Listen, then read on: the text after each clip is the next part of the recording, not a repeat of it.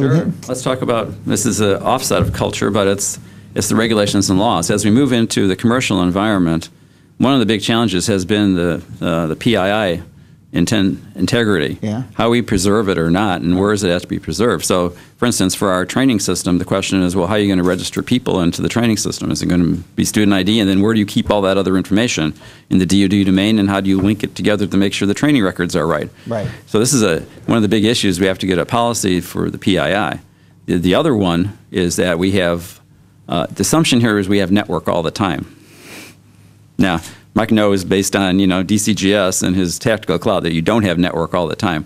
When we get to some of the outlying bases and whatever, or, in the Pacific Rim where the cables are there and they depend upon the cables, we're going to have an issue at times if we go to a cloud structure, how we're going to actually communicate and keep everybody connected. So that disadvantaged user issue is a big issue as we move that way. I mean, the intent is now, keep it local, but that's not good enough for, we're going to go to cloud. Get the reliability and the cost savings out of it.